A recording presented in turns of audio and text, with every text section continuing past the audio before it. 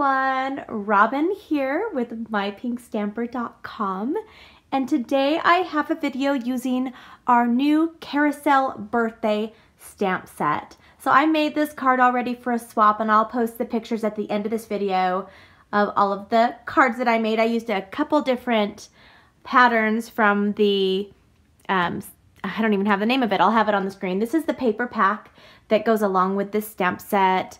It coordinates with it, but I used a couple different designs, and it all has the same color theme in this whole paper pack. So I pulled out some of those colors, and I love how this card turned out. I hope you guys enjoy it too. So we'll go ahead and get started from the beginning. What I've decided to do this time is I have my full sheets of cardstock, and I'm just going to cut them down, and I'm going to make two of the card that I'm showing you, just to show you how quick and simple it is. If you're making one, you might as well make two, and it just takes probably the same amount of time, maybe just a minute longer.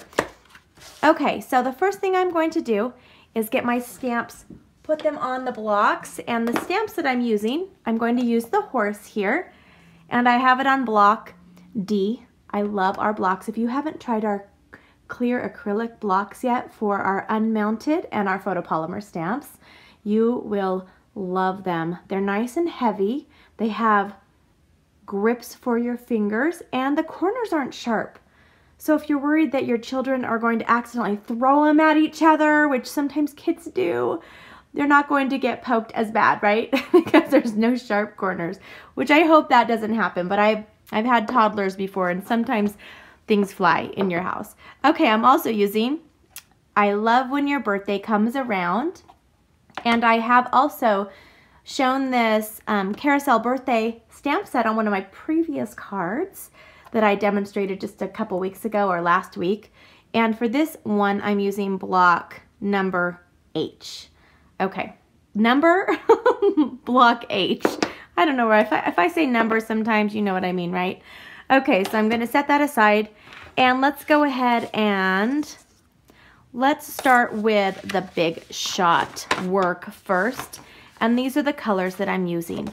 So I'm starting with Berry Vanilla cardstock, and it has a smooth finish. It's just like our Whisper White, but it's vanilla, and I thought these colors were more neutral tones, and I thought the white was a little too bright.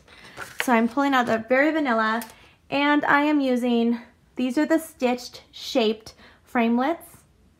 These will be available January 16th. They're still on back order, but they should be back in stock shortly.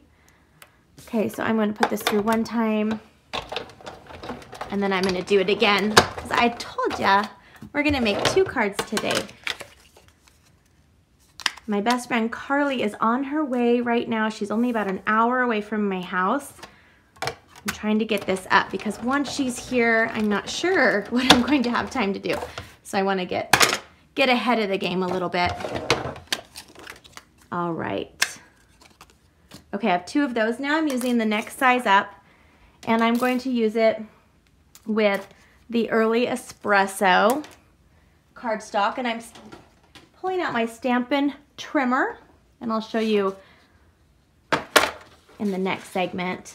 Well, you'll get a better look at it. I'm just going to cut this to 5.5, and then I'll put it on here. The Early Espresso cardstock. And I'm going to also cut this twice. Just run it through.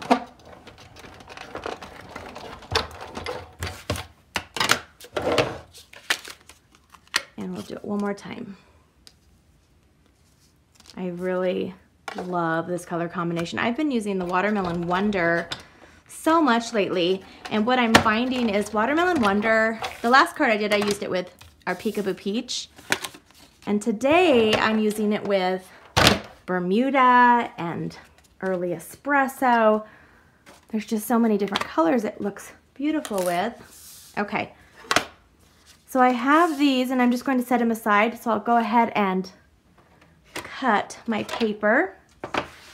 So my Bermuda Bay cardstock paper, this is the 8.5 by 11, and if you cut it in half, you're going to be able to make two cards.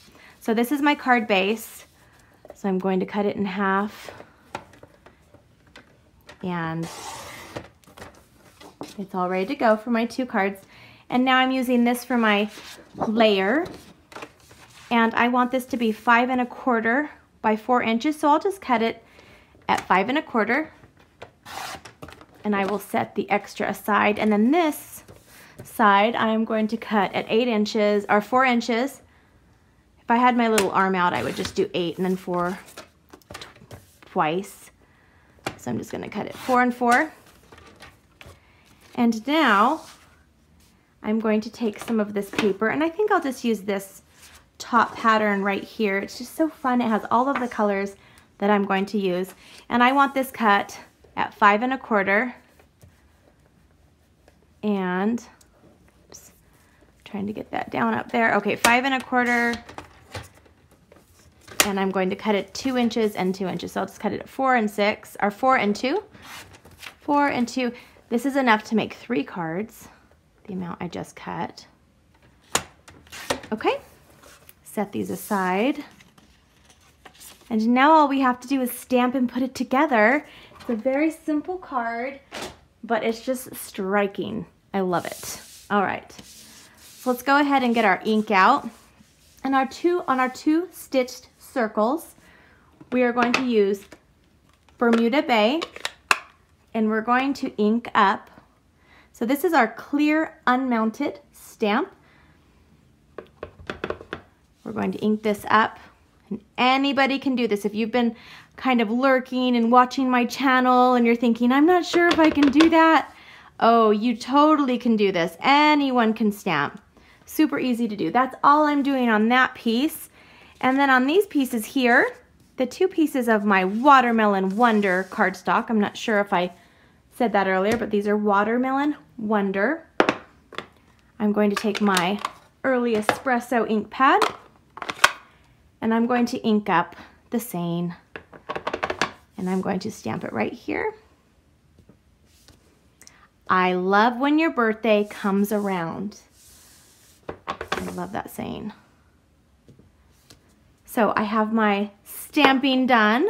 So that's all the stamping. That wasn't hard at all, but it still looks strikingly gorgeous, fun, and bright. This card can be used for pretty much anyone. I don't feel it's feminine.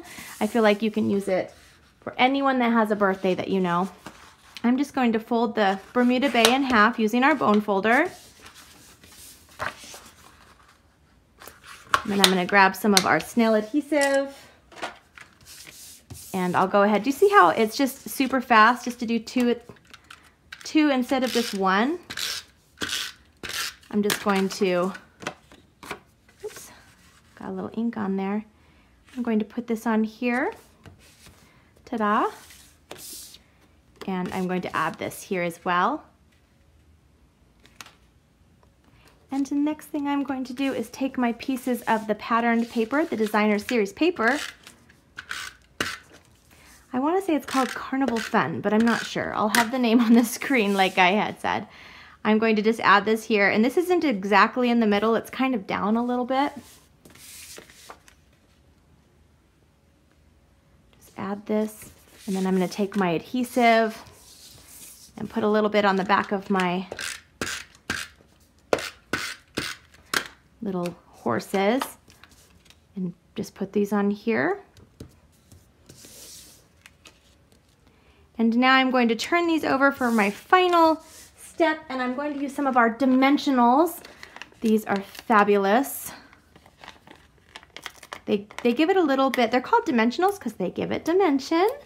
And the accent now pops up off the page a little bit.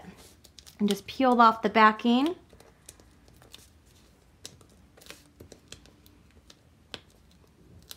Oops. Okay. And now I'm going to add my horse just right here.